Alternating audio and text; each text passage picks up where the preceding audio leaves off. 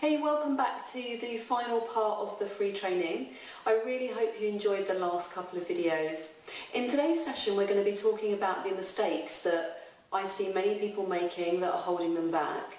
Same as before, we're going to hop over to my computer in a minute and start the training, and as before, please do leave any comments, anything you'd love to share in the box below, and I really hope that this has been a valuable course for you, and I really look forward to working with some of you soon.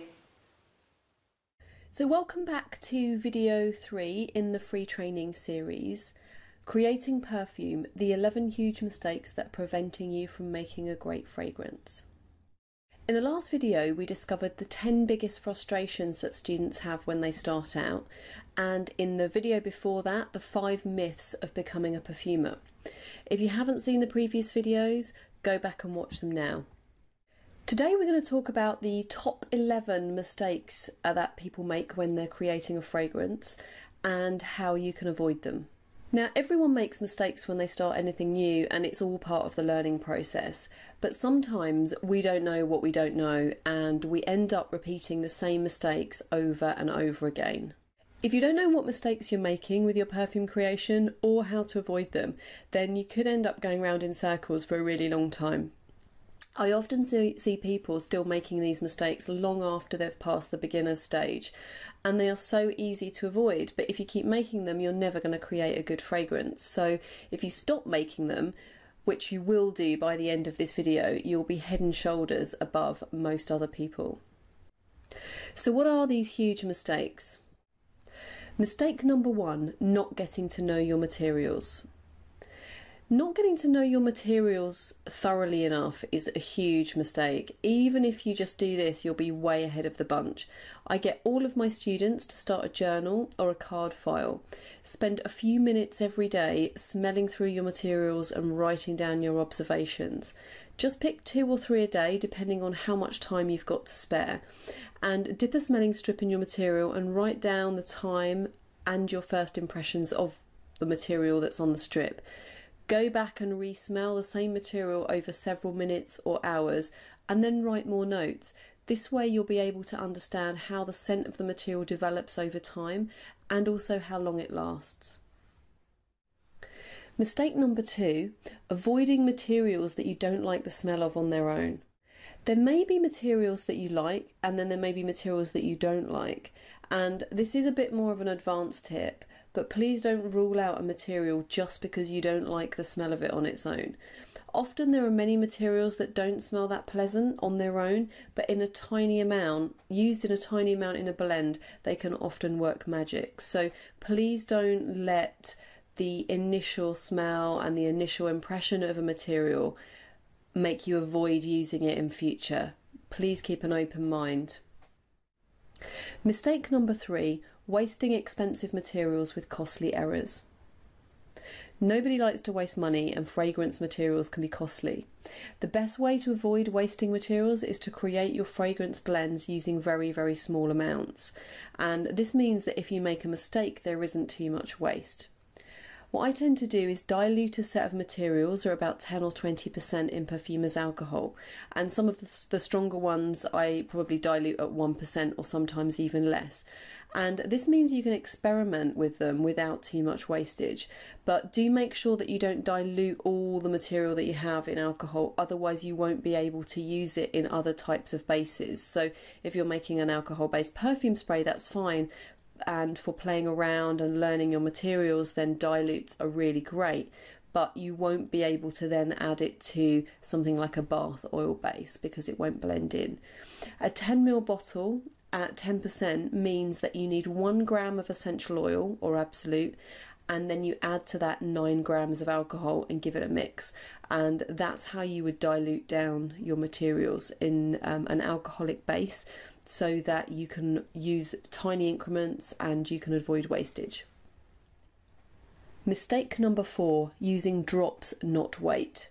Now, The last one mistake leads us really nicely onto this mistake here.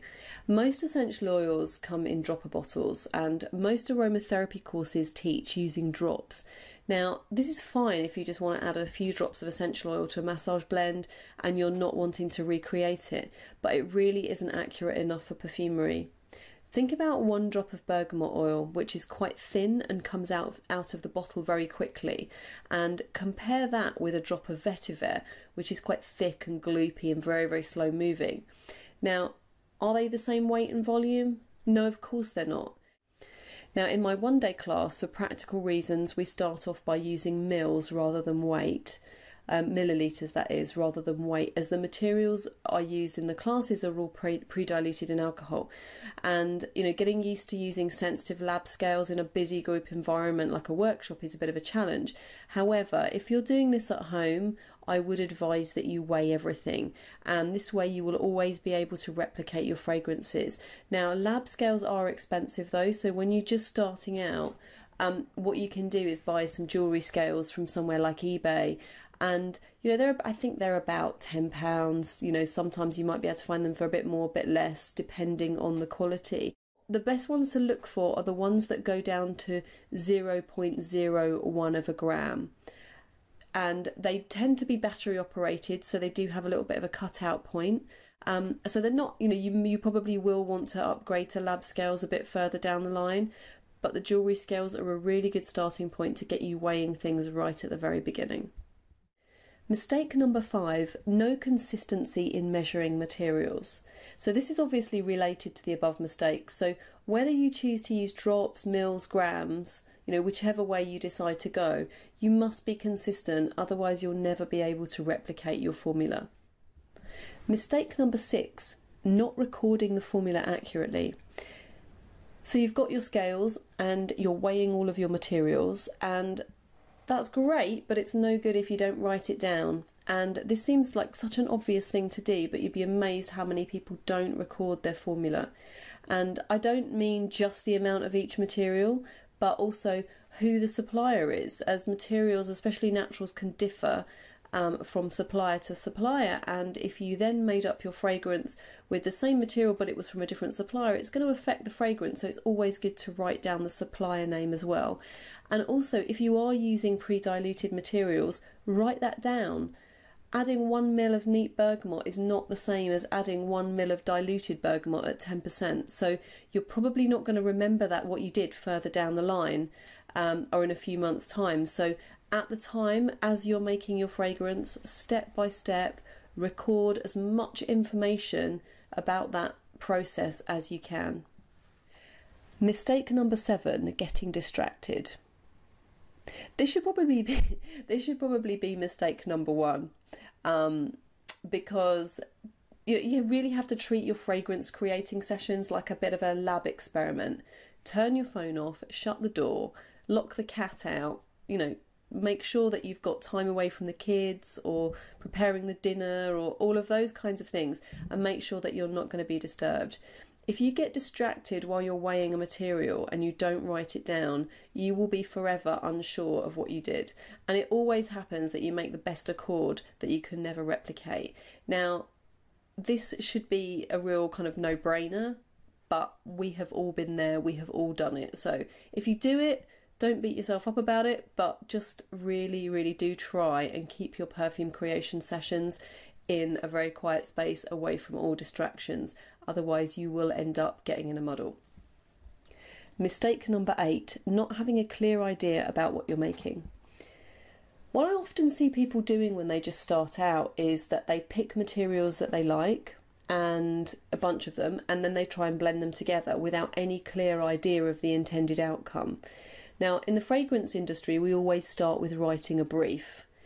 If you're just experimenting or making a fragrance for yourself, it may not seem like an obvious thing to do, but it is really, really helpful to keep you on track. and it helps you to know if you're going off on a tangent. Now, a brief is essentially a plan of your fragrance idea. So in a commercial brief, you'd include elements such as cost, who the fragrance is for, such as the country that it's going to be launched in, the age range that it's designed to appeal to. And it would often be so detailed that it gives the profile of a fictional person that even includes details such as where she lives, what magazine she buys. Now, obviously you don't need to go this far with your brief, but you should at least come up with an idea or a concept. Now, this will help you to know if you've achieved what you set out to do. For example, you may have hit on a wonderful, zesty, refreshing fragrance blend, but if you set out to create a warm, sensual oriental, then you're not quite on track. And actually having that idea or that clear idea and that brief will really, really help you to stay on track and create the fragrances that you want to. Mistake number 9, putting every material you like into one fragrance. This is sort of related to mistake number 8. So gathering a bunch of nice smelling materials does not necessarily make a great fragrance, and nor does putting everything into one blend. Now, especially when you're working with natural materials, keeping it really simple is best, and overloading your fragrance with too much detail can end up with it smelling muddled. Often what I see in classes is people gathering together all of the materials that they like and trying then to find ways of incorporating them into the same fragrance.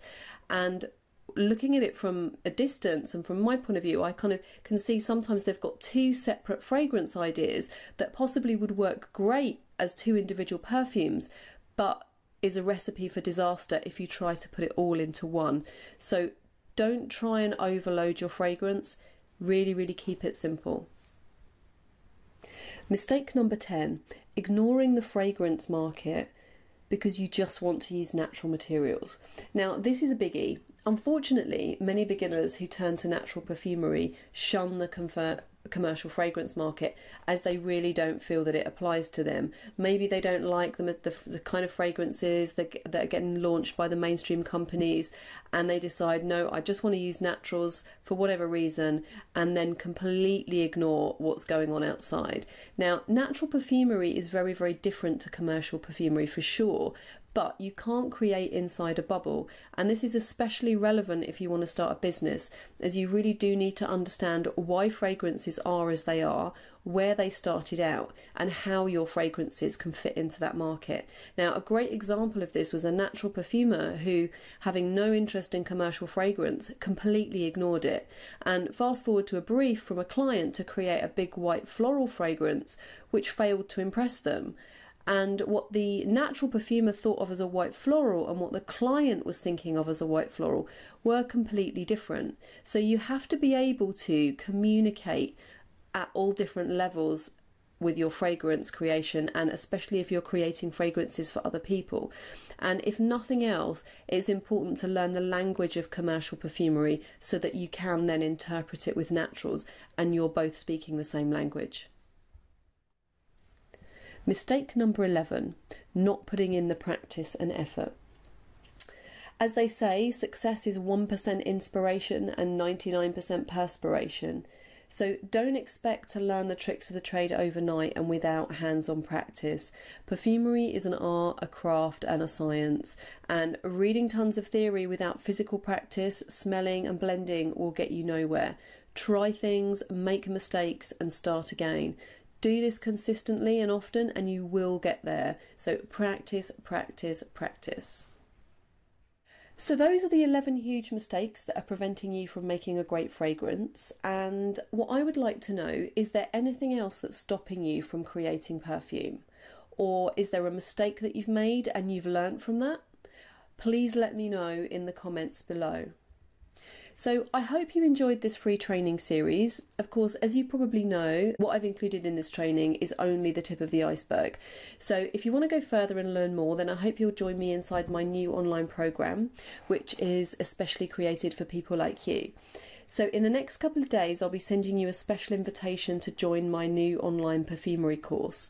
And the enrolment doesn't open to the public for a while, but I do have a very time-sensitive VIP offer for those of you that have signed up for this training, so do watch your inbox this week. And also, if you know someone who might be interested, do send them the link to this free training so that they can get on the VIP list too. I'll speak to you very soon.